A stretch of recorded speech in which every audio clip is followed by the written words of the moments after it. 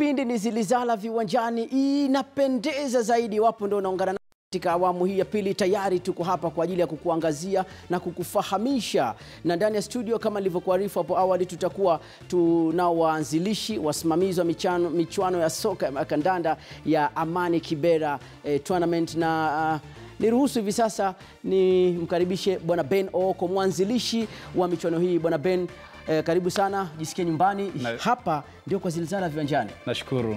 Nafurahia sana kuja Zilizala. Safi sana. Michuano imeanza leo, michuano yenu ya soka Amani Kibera awamu ya 12. Mwaka huu mumeandaa kitu gani za tofauti na awamu zile 11 zilizopita? Well, mwaka huu kuna mambo mengi ambayo ni tofauti. Manake kwanza tumeweza kuintroduce kile kadi ya manjano, green card manjano, kijani kibichi. Kijani kibichi. Yeah, tumeweza kuintroduce kadi ya kijani kibichi katika mechi zetu.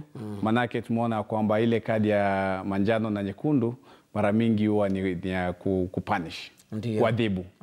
Naam. Lakini sasa kile kijani kibichi ni ya kuweza kuangalia yale mema ambao unaweza ukayafanya na tuweze kupongeza. Naam. Timu ngapi zitakuwa zinashiriki mwaka huu? Kwa mwaka huu tuna timu 50 ambazo ziko pale. Kuna teams ambazo zimeweza kutoka pale Kilifi, kuna teams ambazo zimetoka Mombasa, na kwa mara ya kwanza kabisa pia tuko na timu ya mabubu. Naam. Naam.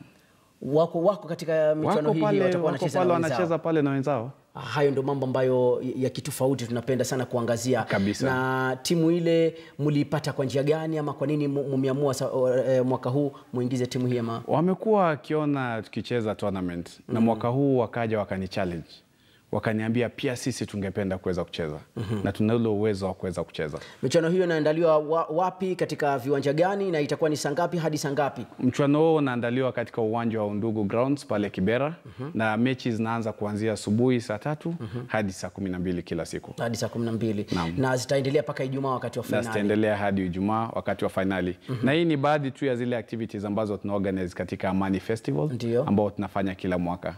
Wiki jana tumeweza kuwa na kambi ya vijana wadogo ambao pia tunaweza kutumia talanta ama mipira kuweza kuzikuza zile talanta. Na pia kuweza kuziweka yale maadili mema katika hao watoto wakiwa bado wachanga. Na wakati wa Saturday pia tutaweza kuwa na ile ugombeaji wa Mr. na Miss Kibera. So ni baadhi tu ya zile activities ambazo tunaweza kuchangia pale ili izidi kufana. Mbona mkaita Amani Kibera? Manake tunajaribu kukuza amani. Tunazungumza tukisema kwamba ni muhimu tuweze kukaa kwa pamoja kwa njia ya amani. Alafu pia mipira, by the way, inaleta watu wengi kwa pamoja. Na wakati watu wanapokuja kwa pamoja, then tunaweza tukayazungumzia mambo mengi sana. Jinsi ya kuachana na mihadarati, jinsi ya kuweza kujipinga na vita dhidi ya jinsia, gender based violence, na mambo kama hayo. Sawa, na tutakuwa pamoja hadi tutakapokamilisha kipindi. Kwa hivi sasa nataka tuangazie tu baadhi ya matokeo ya ligi kuu ya soka nchini Uingereza, ligi mbalimbali, ligi za mpira vikapu. Nafikiri huku kwa ligi za soka Uingereza pia utakuwa umo.